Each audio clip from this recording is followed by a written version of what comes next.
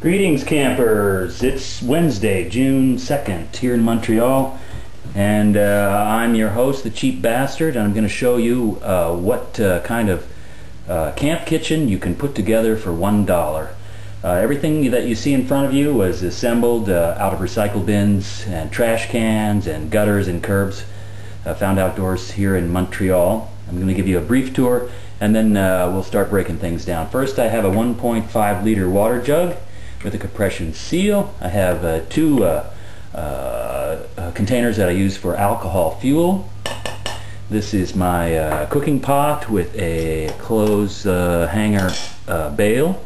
This is the windscreen that I use. Here's my stove right here. Pot lid right there. The stove comes with a reduction ring or simmering ring and a snuffer or cap. I have a lid that goes on top of my pot for drinking coffee. I have a cozy with some polyester mosquito netting that I use for filtering water and scrubbing the inside of my pot. I have a spoon, and last but not least, I have a lighter, which cost me $1. There's the $1 camp kitchen. More to come. So first up for discussion is the alcohol stove that I've created. It consists of the main body was a tin of pork pate. I can't even imagine what that must have tasted like, but somebody ate it, and I collected the tin. Inside there's a piece of fiberglass that's stuffed in there and held in place with a stainless steel mesh that I pulled out of a strainer that was on the street. This is capped off with a wire cloth pot stand, which under testing here at home was able to hold a weight of 30 pounds before it started to deflect, so that's plenty strong enough. The simmering ring is made from the bottom of another can just like this, as well as the lid, and the whole thing comes apart. You can put the flame out like that, or you can simmer whatever it is you want to make like that, and pretty simple operation.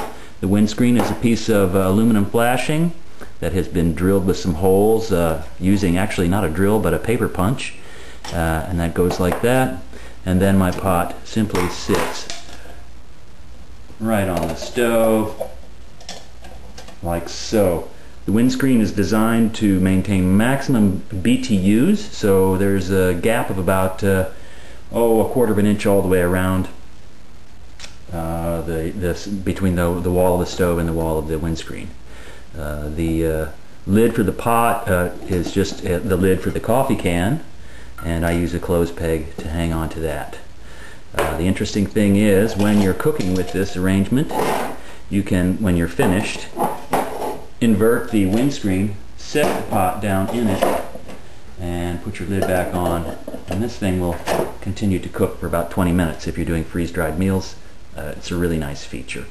There's no convection current anymore because the holes are at the top instead of the bottom, so all the heat is reflected back into the pot. A very nice feature. So next let's talk about the pot, because it is kind of an interesting little pot. It's a coffee can that formerly held 8.8 ounces of Illy Espresso.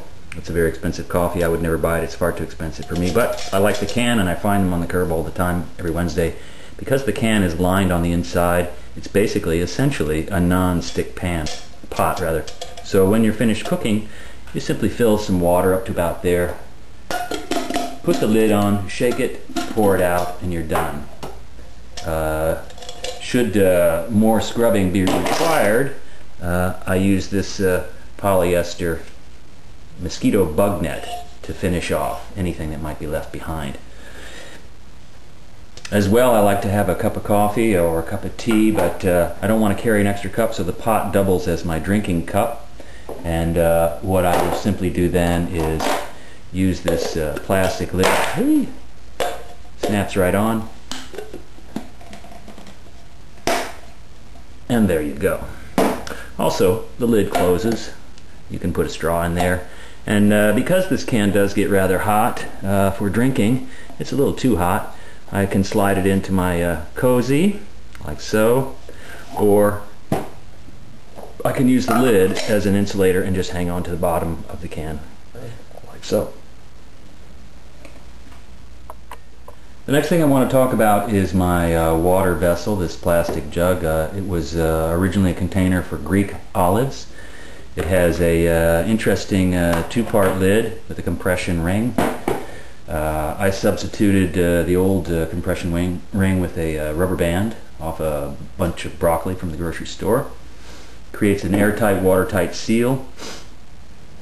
And I use this to collect water along with, again, my bug net, which I can triple or double fold over the top and just screw on the external ring and fill that with water, and the net will filter out all the nasty chunks. This container also acts as a storage vessel for everything that you see sitting in front of you, and we'll show you how that works here in just a moment.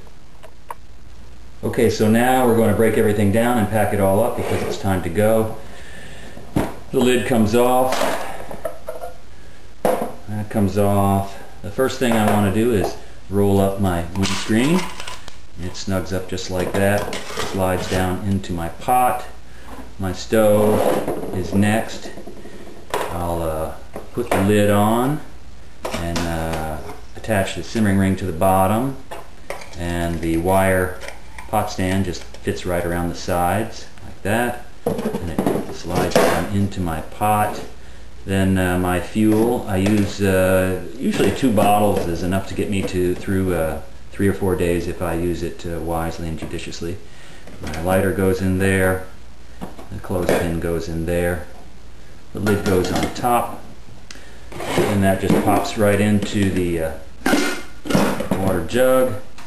Next, I insert my spoon, stolen from the cabinet here at home. The wire bail slides right in there as well. My pot scrubber screen goes in. The plastic lid follows. Part 1 of the lid, part 2, compress, screw down.